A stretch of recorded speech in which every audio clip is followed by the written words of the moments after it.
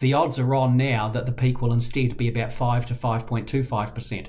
Given we're already at 4.75%, at the next review on April 5, there's a very good chance that the Reserve Bank will say, well, we're only going to go up 0.25%. We may need to go higher, but we'll see how things pan out. Hello again, everybody. Let's talk a little bit about monetary policy in the context of the takeover by the federal authorities in the United States of Silicon Valley Bank and some of the other stuff we see going across there and in Switzerland as well. When a central bank tightens monetary policy, their aim is ultimately to get inflation down because it's too high. Now, the way they tighten monetary policy is to raise an overnight interest rate, and their aim is that this will lead to an increase in bank mortgage rates and bank deposit rates, so people are inclined to save more because the returns on deposits are better, and because the cost of borrowing goes up, people will say, well, okay, it's a bit expensive to buy this thing now, let's say a house, let's wait until interest rates go down further down the track, and then we will step forward and buy it, because an interest rate is basically the cost of consuming a thing now versus the thing in the future. So they want to see interest rates go up there. We see interest rates go up.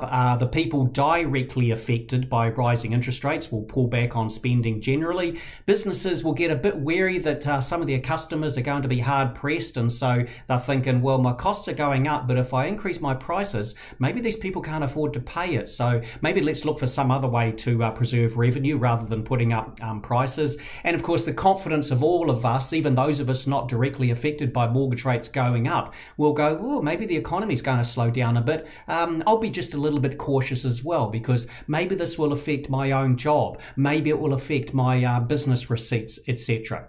So that's the aim of interest rates going up, of slowing the economy down. Inflation eventually goes back down again. So what have we got with the worries about the Silicon Valley Bank, SVB, going under, Credit Suisse being purchased there by UBS, First Republic Bank, Signature Bank in the United States? Well, people are naturally nervous about, does this mean that more banks in the United States are going to go under? Well, we don't know. There's no real evidence of bad lending by these banks. This is simply the depositors getting fairly scared, thinking other depositors are going to take their money out, I will take my money out first. And so people are nervous out there, and one impact is expected to be that banks will look to preserve more deposits, so they're going to cut back on their lending. So this is acting like a bit of a new credit squeeze in the United States. It's leading to weakness in share markets. We see share prices going down in New Zealand, so that makes us all a little bit more cautious about things here. We see forecasts of, well, maybe the US economy is going to go into a decent recession now. That's going to make us a bit more wary about world growth overall, demand for our exports, etc. And overall, people are going to be wary because there's talk about, well, is this going to be another global financial crisis? I definitely don't think so. But the fact that it's all being talked about out there acts as a bit of a suppressing factor for consumer confidence.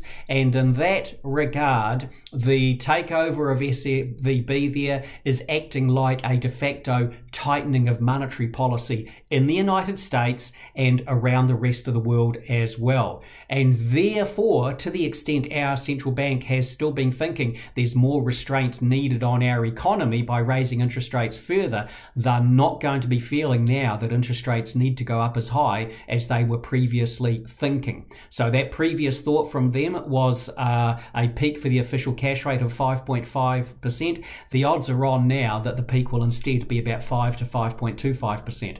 Given we're already at 4.75%, at the next review on April 5, there's a very good chance that the Reserve Bank will say, well, we're only going to go up 0.25%. We may need to go higher, but we'll see how things pan out. The review after that is May 24, and so that's going to be maybe the more interesting one, where they could be solidly indicating that that's the end of the tightening cycle. So in some regards, if you're a borrower out there, your interest rate is going to be resetting at something higher than the 3.5% 2.5 year on at the moment or so, the SVB collapse, etc. there, it's sort of a double-edged sword. It means your interest rate outlook is better than it was previously, but then of course we're all slightly a little bit more nervous than was the case before. So how these things pan out, we'll simply have to wait and see, but it does mean, I think, that the interest rate factor for New Zealand's housing market is shifting further away from heavy restraint,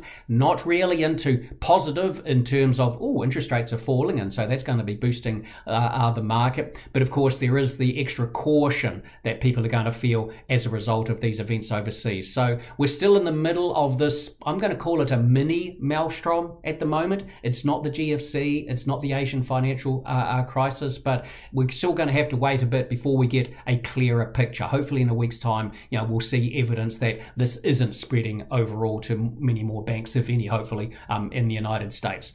All the best out there.